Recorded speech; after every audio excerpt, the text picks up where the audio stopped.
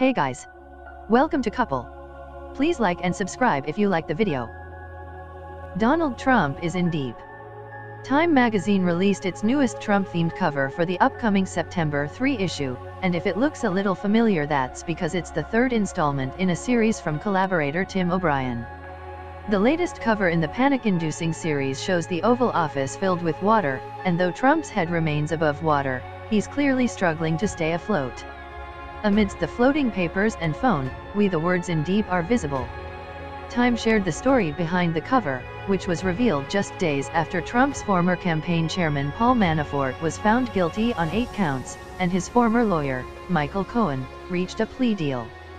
Cohen implicated Trump in campaign finance crimes by claiming he directed him to pay off 2 women, Karen McDougal and Stormy Daniels, during the 2016 campaign to ensure they'd remain silent about their relationships with Trump. O'Brien translated this news into a striking visual, working off his progressing series.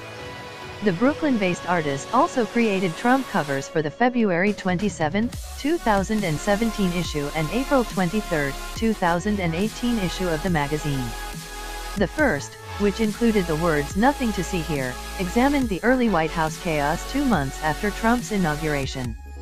And the second, which displayed the word "Stormy," was in response to the early stages of the Michael Cohen and Stormy Daniels drama, post-Cohen office raids.